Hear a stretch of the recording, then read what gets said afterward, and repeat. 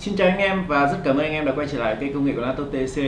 Như anh em đã biết, XPS chính là dòng máy doanh nhân cao cấp bậc nhất của Dell vào năm 2015. Chính XPS đã đặt nền móng đầu tiên cho viền màn hình Infinity siêu mỏng. Và cũng chính vì cái màn hình siêu mỏng này mà cụm camera của máy đã bị chuyển xuống dưới, làm cho người sử dụng khá là bất tiện và có rất nhiều người là lấn cấn khi sử dụng XPS chỉ vì điều này. Và mãi đến năm 2019 thì XPS 9380 ra đời. Cụm camera đó vẫn là màn hình siêu mỏng nhưng nó đã được chuyển lên trên về cái vị trí vốn có của nó, cùng với con chip Core i7 8565U 4 x 8 luồng vô cùng mạnh mẽ. Chính vì vậy mà XPS 9380 đã được đánh giá là một trong những phiên bản cực kỳ hoàn hảo. Nó hoàn hảo từ thiết kế cho đến trải nghiệm của người dùng. Và ngay sau đây thì mình muốn cùng anh em đánh giá chi tiết về chiếc XPS 9380 mình đang để trên bàn đây.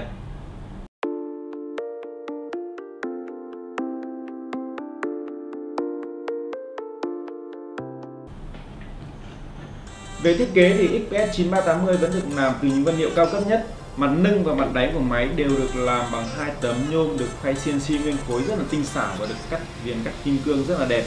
Mặt C, mặt tì tay của máy thì sẽ được làm bằng sợi carbon fiber, nó giúp cho chiếc máy nhẹ hơn và chống nhiệt nó tỏa lên bề mặt này khi anh em sử dụng cảm giác nó dễ chịu hơn rất nhiều. Màn hình của máy là cái màn hình mà mình đánh giá nó đẹp nhất trên dòng laptop Windows với độ phân giải là 4K. Phiên bản của mình ngày hôm nay thì mình đo bằng Spider X Elite, nó cho độ phủ màu gần như là tuyệt đối luôn. Được 94% giải màu sRGB, 71% giải màu Adobe RGB, cùng với độ sáng lên đến 408 nit. Anh em có mang ra ngoài trời sử dụng làm việc thì mình nghĩ là cái độ sáng này nó sẽ làm cho anh em không bao giờ bị lóa mắt.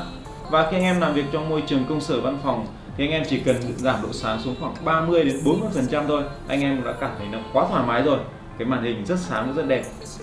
Còn về camera của máy thì như mình đã nói, nó đã được chuyển lên phía trên này và cảm giác sử dụng rất là dễ chịu rồi. Và cái độ nét của nó cũng rất là tốt. Anh em dùng hội thoại hay là họp hội thảo cũng rất là ok. Bàn nền của máy vẫn là dạng bàn nền một trục và không có nhiều thay đổi so với phiên bản trước. Và cái bàn nền này nó vô cùng chắc chắn, nó cho mình cái cảm giác dùng cũng khá là lẫn lộn. Nói về điểm tốt trước đi, cái bàn nền này nó chắc đến mức mà anh em có thể cầm lên nắp như này mà nó không có cảm giác rung nắp gì cái màn hình cả. Hay là khi anh em đặt xuống bàn, anh em có thể hạ cái màn hình xuống một góc rất là sát bàn phím và bàn nền vẫn đứng rất là vững luôn. Nhưng chính vì bàn này chắc quá mà khi anh em mở máy ra, anh em phải dùng hai tay anh em mới có thể mở được nhá. Anh em một tay là nó sẽ bênh cả cái bàn phím này lên. Và việc không có một cái nát cắt hõm ở đây, khi anh em thò tay vào mở nó cũng rất là khó này. Đó, anh em phải cạnh rất là khó khăn để mở chiếc máy này ra. Đó là điểm mình chưa nắm về cái bàn nền này và mình hy vọng Dell sẽ cải tiến ở phiên bản tiếp theo để giúp người dùng có thể mở chiếc máy một cách dễ dàng hơn. Về khu vực bàn phím thì vẫn là dạng bàn phím chích nét và có cái thiết kế rất là tỉ mỉ và độ hoàn thiện trong thiết kế thì rất là cao. Các cái phím được bo tròn và nó làm cho mình cảm giác gõ rất là sướng tay, độ lẩy tốt, độ phản hồi nhanh. Và chỉ có một điều duy nhất là mình thấy hành trình của phím hơi lông một chút, nhưng biết làm sao được, con XPS này nó quá mỏng, kích thước của nó rất là mỏng và cân nặng của nó chỉ có 1,2 kg thôi. Chính vì vậy mà mình nghĩ rằng bàn phím có hành trình lông như này vẫn là chấp nhận được. Nói đến khu vực túc bát thì mình khẳng định luôn, đây là điểm thứ hai sau cái màn hình. Mình đánh giá là cái túc bát nó tốt nhất trên hệ điều hành Windows. Cảm giác gì nó cực kỳ sướng luôn, rất là mịn, rất là trơn và các cái thao tác cử chỉ vuốt một chạm, hai chạm, ba chạm của nó cực kỳ chính xác, cực kỳ nhẹ anh em ạ. Đến các cổng kết nối thì nó là một sự hạn chế nhất định của trên chiếc XPS 9380 này. Các cổng kết nối phổ thông như USB 3.0 là không còn nữa và anh em chỉ còn một cổng mini SD, cổng USB Type-C hỗ trợ Thunderbolt, cổng tai nghe 3.5 kèm mic. Cạnh đằng sau thì anh em sẽ thấy là một thiết kế rất là liền lạc, không có một cổng kết nối nào, giúp cho chiếc máy nhìn sang chảnh hơn rất là nhiều. Cạnh bên trái thì có một khe khóa Kensington, một cổng nguồn theo dạng chân USB Type-C và một cổng Thunderbolt 3 chuẩn Type-C nữa. Cái cổng này thì anh em có thể cắm cả eGPU và đặc biệt là truy xuất dữ liệu lên 40GB trên giây, rất là nhanh. Ngoài ra thì anh em có thể xuất ra màn hình 8K anh em nhé, và có một cái nút bấm nhỏ để kiểm tra tình trạng pin, anh em có thể bấm vào đây và đèn báo sáng lên bao nhiêu vậy anh em có thể ước tính được khoảng bao nhiêu % pin. Cạnh đằng trước sẽ không có một cổng kết nối nào cả, chỉ có duy nhất là một cái đèn báo tình trạng máy đang hoạt động thôi. Và mình vừa xong cũng nói là mình hy vọng là sau này Dell sẽ khoét một cái G nhỏ ở đây để anh em mở máy ra nó dễ dàng hơn, chính ở vị trí này. Mặt đằng sau máy thì sẽ không có một cổng kết nối nào cả. Cái lắc che ở đây cũng không còn nữa. thay vào đó là chữ XPS được khắc CNC rất là tinh xảo và cảm giác nó nghiền mạnh hơn, sang hơn rất nhiều. Hai cái chân đế cao su giúp chiếc máy nâng cao hơn và hút gió tản nhiệt tốt hơn. Nhìn sang hai cạnh hai bên thì anh em còn nhìn thấy được có hai cái hốc loa rất là nhỏ ở hai bên này nữa. Và âm thanh của con máy này thì khá to và rõ ràng, nhưng mà tất nhiên nó vẫn thiếu giải âm bass. Và mình nghĩ rằng một con máy này đến tầm khoảng hơn 30-40 triệu thì mình mong chờ rằng Dell sẽ cố gắng cải thiện cái phần âm thanh của nó hơn. Và sau đây mình sẽ mở cho anh em nghe thử một đoạn nhạc nhé.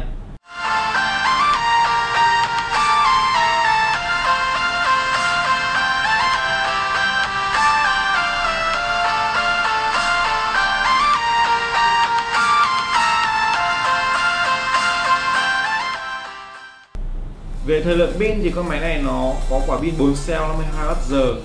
Với phiên bản màn hình 4K như này thì anh em có thể sử dụng được từ 4 đến 6 tiếng tùy vào các tác vụ anh em trải nghiệm và kéo độ sáng màn hình xuống. Còn với phiên bản màn Full HD anh em có thể sử dụng lên đến 7 đến 8 tiếng rất là thoải mái để sử dụng cho một ngày làm việc rồi. Và còn một điểm nữa mình rất thích con máy này, đó là cái bảo mật vân tay một chạm của nó rất nhạy. Anh em có thể cảm nhận là nó nhạy như dòng iPhone luôn đấy, không có độ trễ gì cả, rất là thích.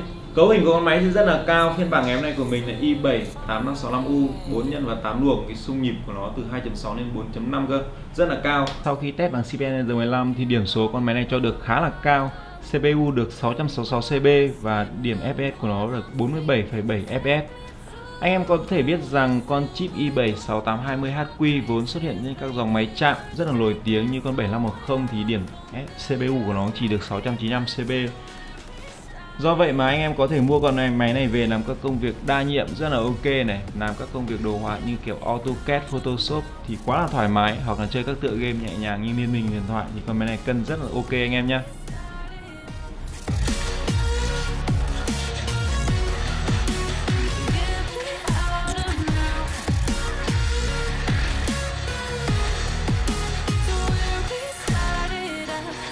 Con máy này không nâng cấp được RAM, Wi-Fi và RAM là hàn chiết trên main và chỉ có thể nâng cấp được ổ cứng thôi. Chính vì vậy mà anh em mua phải chọn ngay option ngay từ đầu.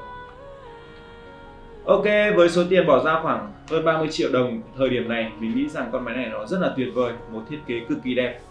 Và cái điểm yếu nhất trên con máy đó chính là vị trí camera đã được Dell khắc phục rất hoàn toàn rồi. Và nếu anh em có nhu cầu mua thì có thể qua ngay laptop TEC, bên mình lúc nào sẵn hàng. Video của mình đến đây là kết thúc. Nếu anh em thấy hay thì nhớ like, subscribe kênh ủng hộ bọn mình. Còn nếu anh em muốn bên mình làm video về chiếc máy nào thì nhớ comment bên dưới. Bên mình sẽ cố gắng hoàn thiện để phục vụ anh em. Bây giờ thì xin chào và hẹn gặp lại anh em.